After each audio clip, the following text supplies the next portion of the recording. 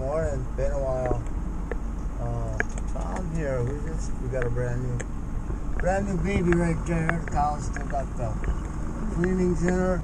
That's kind of what we've been doing the last, I don't know, forever. The weather, as you can see, has been raining, which is great. We've been getting rain. We got some snow. All kinds of stuff. We are over half done calving. I think we got like 250 in or something like that. But anyway, part two of what I look for in a bull. Birth weight isn't so bad. 85 to 90, depending on what for. Calving age is, I look for calving age. I look for that HP, heifer, progeny deal. What else do I look for? Docility. They don't have to be, where you can pet them. They don't have to be tame or nothing. But, they shouldn't want to kill you either. What else? I don't know.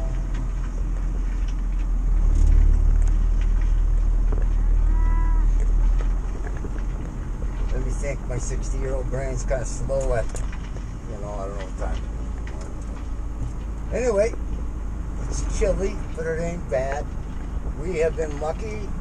We have caught over 2 inches last weekend. We have an inch or whatever is now. I didn't even look. I'm glad the way it looks. Everybody's getting some. It's kind of tough on the calves when it's chilly like this.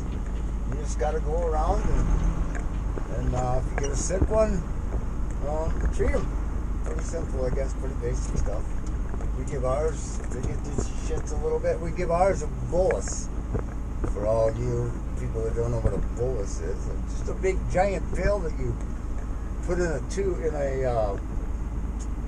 applicator, and you put it down their throat, and it plugs their butt up so they don't crap so bad. Yeah, that's what has been going on here. What else?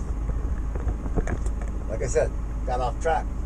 I really like calving these. Like I said, they don't have to be so docile and tame, but when they're calving, they pretty much have the run of their temperament. If they're a little pissy and stuff, I get it.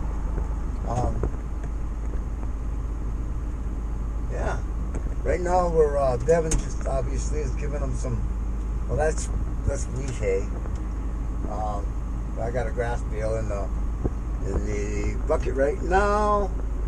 We had 3-4 calves this morning. We had one that got a little cold, so we put him in he's in the Devin's Ranger. Ranger's got a cab and a heater. That's it'd be nice. It's been great to get all this rain and stuff. At least we will have some hay and stuff, got a chance at a crop and stuff like that. Alfalfa crop is made. What else? I'm gonna read back right away. Boy, I'm all over the table, ain't I? Or all over the whatever spectrum this morning. Yeah. After the storm, we had to put 3-4 pair to file 10 pair back together. So we had to run them home and make sure they were with their calves and everything, and that all worked out alright. It's a pain in the ass, but Devin's good at it, and we got some help from another guy, and it is what it is. We're going to finish feeding. Devin's, like I said, we bedded down last time we did this on purpose. That cow's looking for a calf. We have it. I'm really thankful, like I said, for the rain. Since I used to look for weaning weight, now I keep I keep an eye on the weaning weight.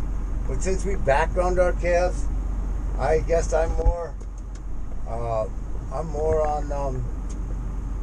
what they do on feed. I kind of got a set deal. If they wean off at 700, by the time they wean off their chest, they should, in my opinion, should weigh around 13 and a quarter. So they should gain 625 pounds or whatever.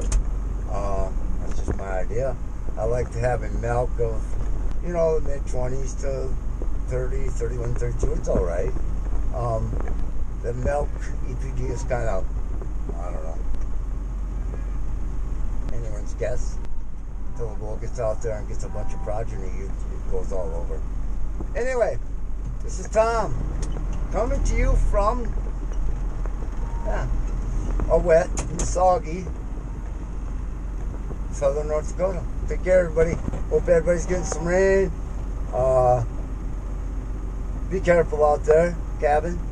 Cows that are tame can be mean, Anyway, take care. Please subscribe, like, comment. Yeah. Tell everybody.